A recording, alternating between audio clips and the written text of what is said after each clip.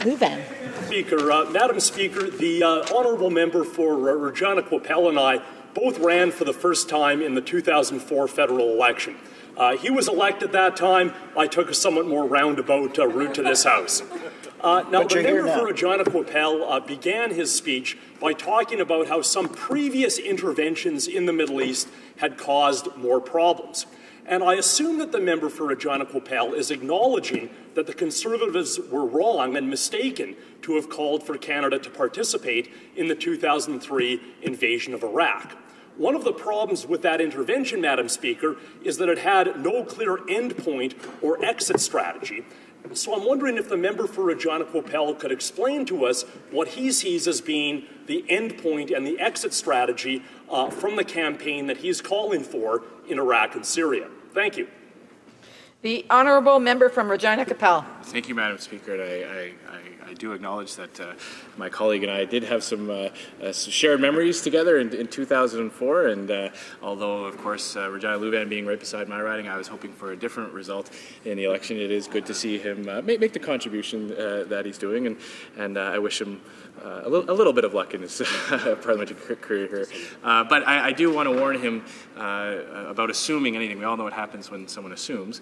But he asked a very specific question. What's the end game on this mission? Well, there can be no, in my view, there can be no safety or security or peace in the area as long as there are people like ISIS out to destroy innocent human beings every day. I mean, their worldview is something completely incompatible with any peace-loving nation, Islamic, secular, or otherwise. You cannot count on an area to be stable if there are elements like ISIS in it. So I think the end game for NATO, for the UN, is ultimately to destroy ISIS. It starts with limiting their capability, and it starts with degrading their ability to launch attacks and to invade areas, and hopefully with the assistance of our allies there in Iraq and the Kurds and Turkey and Syria, not Syria, but other countries around the area, that they can build up their own forces to do that. But the point here is that our jets are making a meaningful impact in all of those aspects, whether it's currently degrading ISIS, whether it's in the short term limiting the ability for ISIS to launch these kinds of attacks, or in the long term to provide that peace and stability after eliminating ISIS. Our jets are a big part of that. Our air mission was important and it was meaningful. I'd like to thank my neighbour MP for Moose Jaw Lake Centre Lanigan for not running in Regina Lewvan. I would also like to thank him for his able chairmanship of the Government Operations Committee, on which I also serve. And finally, I would like to thank the member for his speech.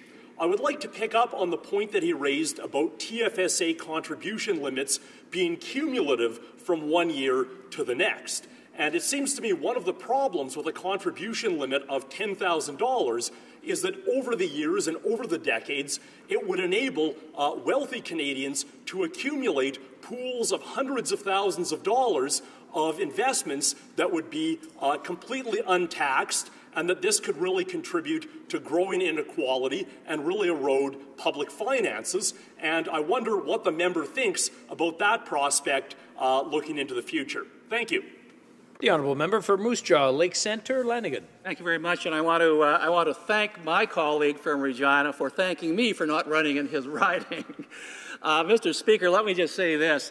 I think if you took a poll of all Canadians, regardless of income level, and asked them a simple question, do you agree that you should be allowed to contribute more money to a tax-free savings account rather than less? The answer would come back clearly, yes. We want to have the ability to invest more money in a tax-free environment, if we can. Now, Mr. Speaker, this does not only allow the wealthy to put money into an account. I have many people in my riding, Mr. Speaker, and I can assure you that most of them are not wealthy, most of them are not affluent, as the government would suggest. When I talk to them about the TFSA, many of them say, look, I would like to have the ability that if I sell my house or come into an inheritance, somehow come in with additional dollars, be able to put it into an account where it's sheltered, where it's tax-free. Don't deny me that ability. Whether or not I max out, whether or not I contribute to it in totality over the years is incidental. but at least knowing that it is there is something that I agree with. So I fall back on words I said in my initial presentation, Mr. Speaker. When in Canada did it become a bad thing to allow Canadians to contribute more money tax-free? When did that become a bad thing? When it did, Mr. Speaker, apparently, is when this Liberal government got elected. Very short question, the honourable member for Regina-Lewvan. Thank you, Mr. Speaker. Perhaps you've seen the movie Groundhog Day, because I started out my week asking the member for Moose Jaw Lake Centre Lanigan a question about Bill C-2. And I asked him whether he was concerned that a $10,000 contribution limit over time might allow the affluent to accumulate huge pools of tax-free investments. His response that it was good to allow people to make contributions tax-free. But, Mr. Speaker, there can be too much of a good thing. So in that spirit of Groundhog Day, I'd like to ask the same question. At some point, does the member for Moose Jaw Lake Centre Lanigan believe that investment profits should be subject to tax? 30 seconds or less, the honourable member for Moose Jaw Lake Centre Lanigan. Well, I think if anyone wondered whether or not my friend and my colleague from Regina-Lewvan had socialist leanings, it's been cleared up right now. Mr. Speaker, when did it become a bad thing to allow Canadians to reduce their tax burden?